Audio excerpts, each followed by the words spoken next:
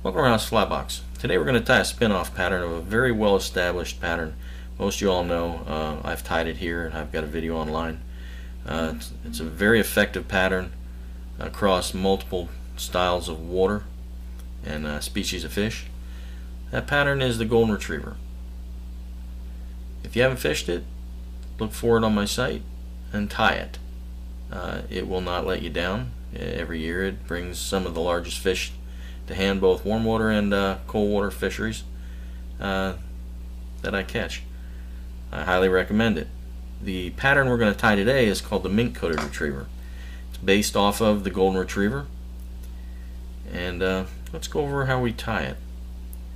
We start off with a standard 3x long streamer hook or woolly bugger hook, you'll see it labeled as, and we're going to wrap 20-aught lead substitute wire starting at the point of the hook, moving forward to a point 2 eye lengths back from the eye.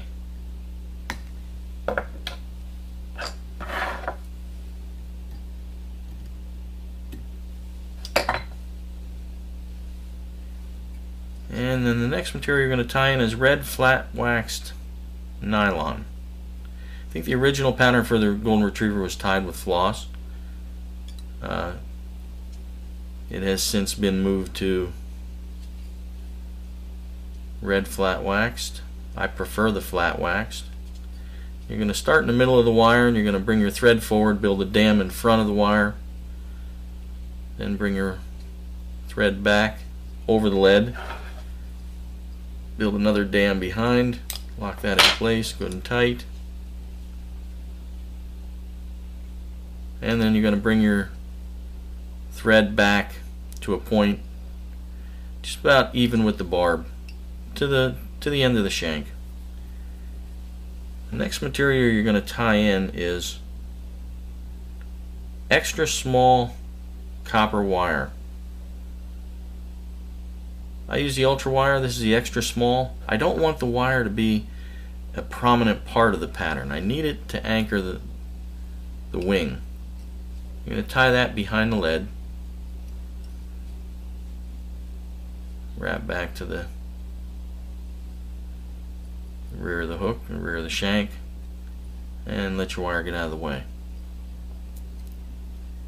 The next material you're going to tie in is gold or peach estaz.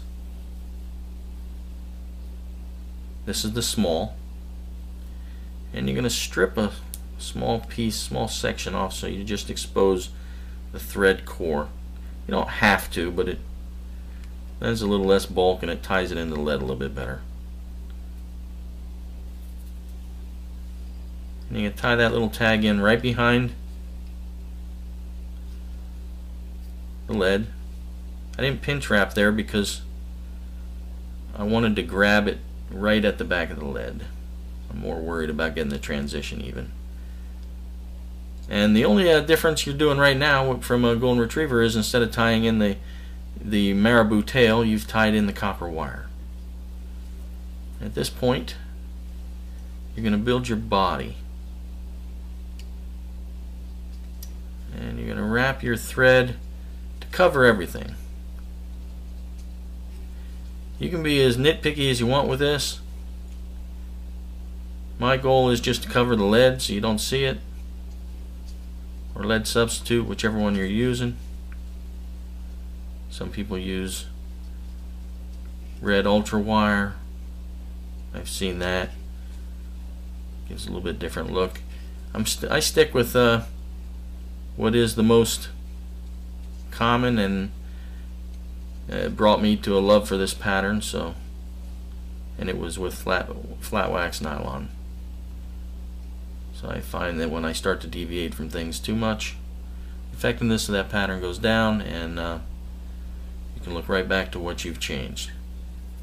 Next step you're going to do is you're going to palmer that estaz forward, and you're going to leave about a material length gap, maybe twice as wide as the thread core of this estaz between each wrap. you want to leave that red flat wax showing through. It gives that red flash, that variegated looking body,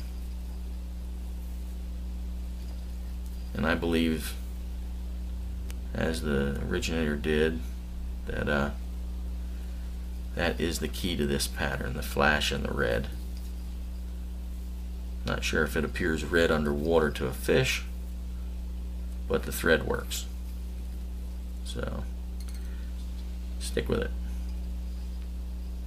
Don't fight what works. And you're going to anchor that thread, or that Estas, right in front of the wire. Trim it. I don't worry too much about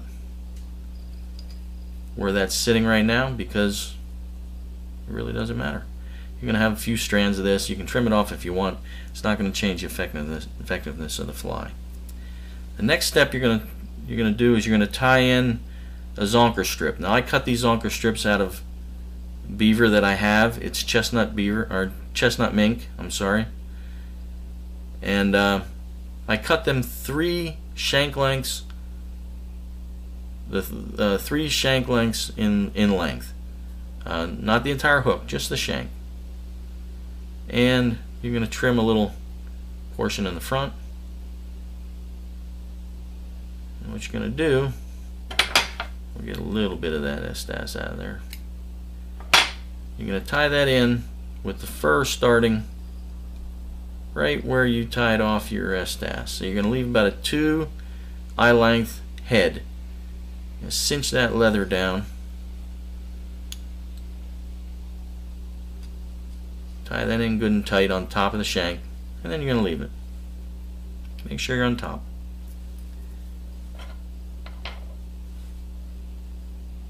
The next thing you're going to do is you're going to prepare that zonker strip.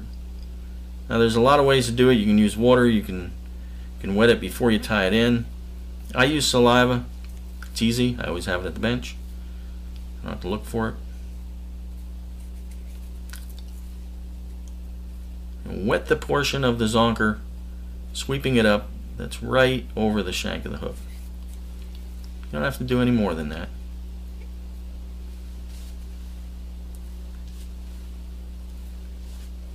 Okay.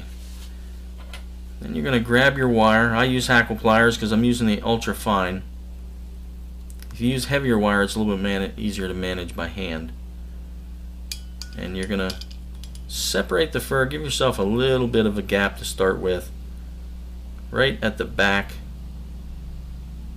of the Estas. You're going to make a wrap. And then you're going to move yourself forward in a palmer fashion. The fact that your hair is wet allows you to separate it much easier.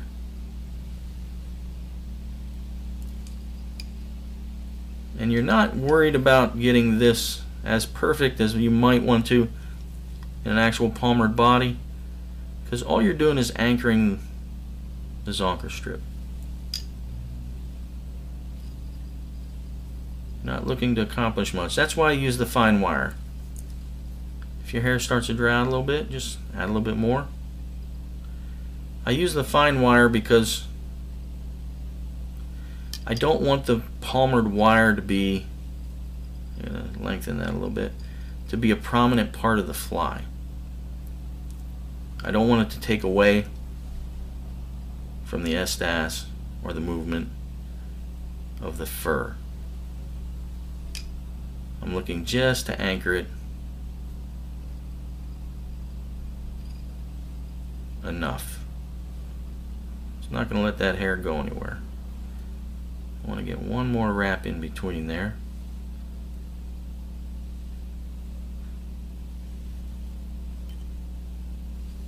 It starts to pull the hair a little bit. Just work it around.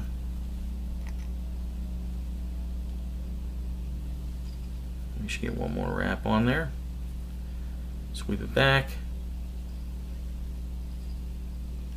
Then I do a 360 right behind are right in front of the fur at the back side of the head.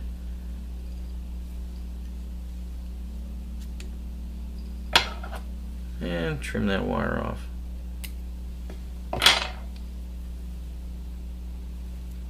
And you're going to build your head. At this point, if I have any fibers that are going to occlude the eye at all, I'll trim them off, but other than that, I don't sweat too much on this head. But you want it to be a prominent head. I'm not trying to make it fancy or turn it into an Atlantic salmon type head. I'm just going to build it an even taper, and I want it to be long, just like this. I want it to be a prominent red head in the water.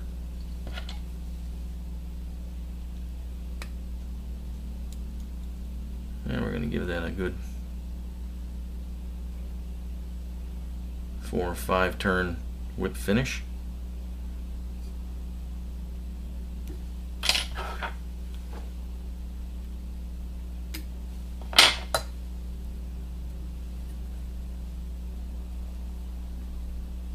And the last but not least,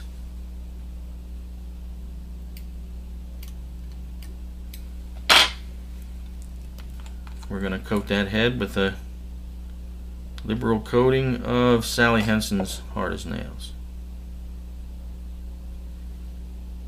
Want to soak in good, give a good coat, don't be bashful.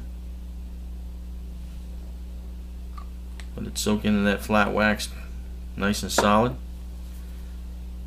And you'll see as this hair starts to dry, it goes in place quite well. And there it is, the mink coated retriever. I fish it under an indicator. I also dead drift it, stripped in. Either way you want to fish this fly, it has been very effective for me. Based off of a very effective fly to start with, so you got to expect that it's going to do well for you. And it didn't let me down. It hasn't let me down. It brings some very large fish, especially in the fall and in dirty water. This fly does exceptionally well for me. Give it a try. Let me know what you think. I think you'll be pleasantly surprised. Get that one off of there. There you go. But I think you'll be surprised at how it does in the water for you as well. Hope this adds to your box. Good luck. See you on the water.